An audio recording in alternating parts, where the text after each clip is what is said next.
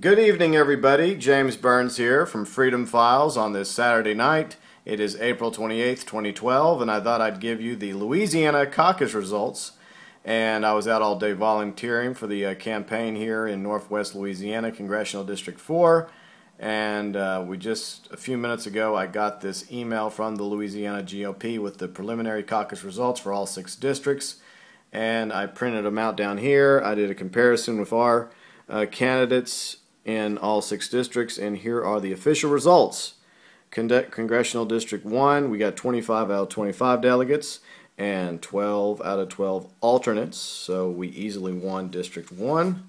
Congressional District 2, we also got 25 out of 25 delegates and 10 out of 12 alternates. It might be 12 out of 12. I couldn't confirm the other 2 names.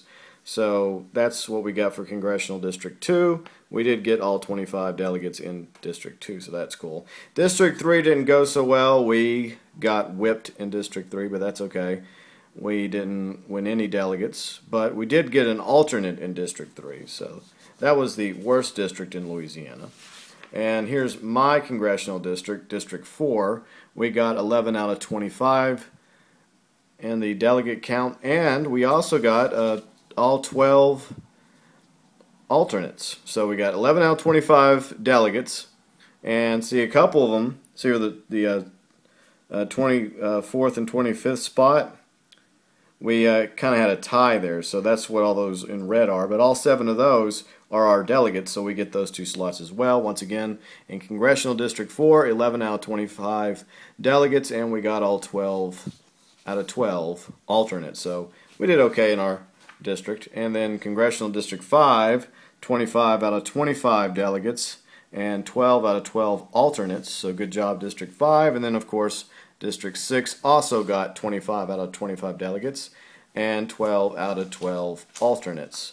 So we did rather well for the Louisiana Caucus, and the grand total, I crunched the numbers, we got a total of 111 out of 150 delegates and about 61 out of 72 alternates. Once again, we got 111 out of 150 delegates and 61 out of 72 alternates. I'll go ahead and my sheet of paper right there that I wrote. So that is really good.